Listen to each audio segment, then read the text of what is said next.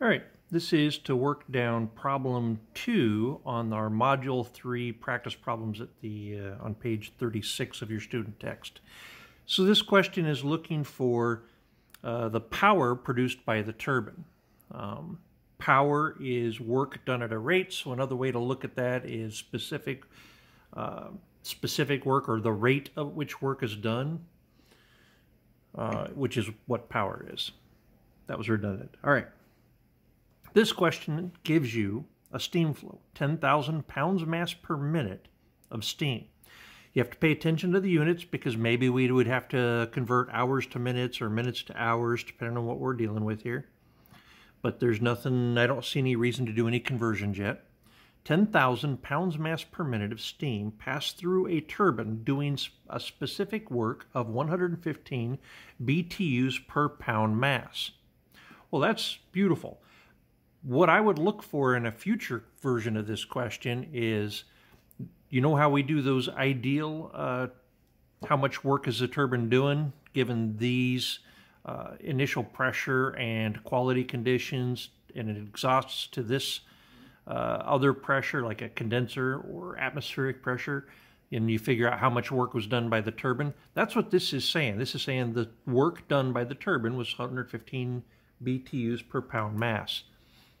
So we're just going to use that 115 BTUs per pound mass, and we have a mass. We have 10,000 pounds mass per minute. So now we have a rate of work.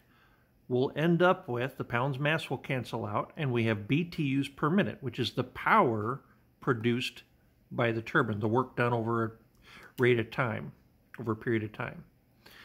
So that's pretty easy. Let's do that real quick. And we'll do the latter problem, 10,000 pounds mass per minute times 115 BTUs per pound mass.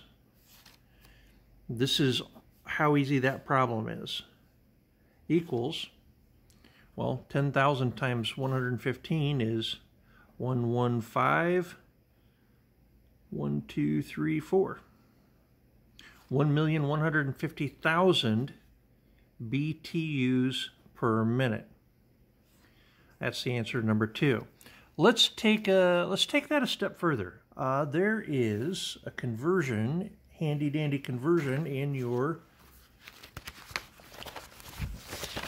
steam, at the back of your steam tables for, let's figure out how many kilowatts that is. Well, there it is. BTUs per second, BTUs per minute.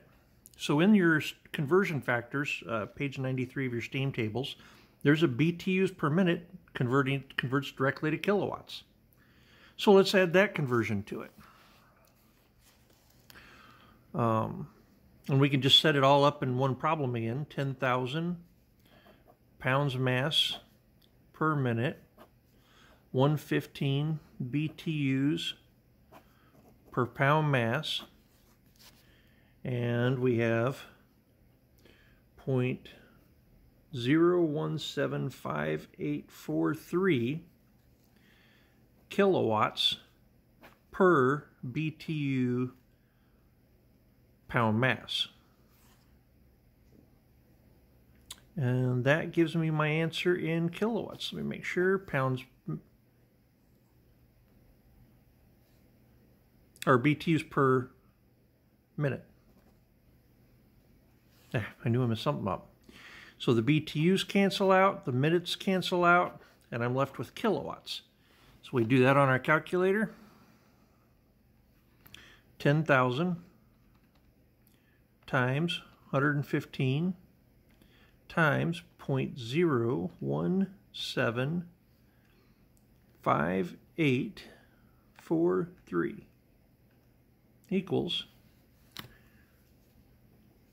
20,221.95 kilowatts. Huh. So 20 megawatts. Interesting. But 20,000 kilowatts 10,000 pounds mass per minute of steam flow doing specific work of 115 BTUs per pound mass.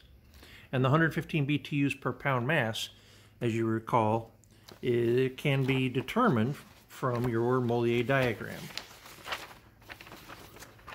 So you can expect to see a different problem where you're given an initial starting condition on a turbine. Maybe we give you the steam pressure, and then you do the throttling problem to the governor valves, and then you do the specific work of the turbine down to a condenser at some vacuum. And that change in enthalpy is the specific work of the turbine. And I say specific work because it's per pound mass. And then we multiply that pounds mass times a flow rate, and then we get a BTUs per minute, a rate at which work is done, our power, kilowatts. I hope that helped with question 2. In fact, it went way above and beyond on question 2, because all it's asking for is multiply 10,000 pounds mass per minute times 115 BTUs per pound mass, and that gives you your power. But always look at these with, okay, what else could I do with this? What else do I have information for? What else can I solve? All right.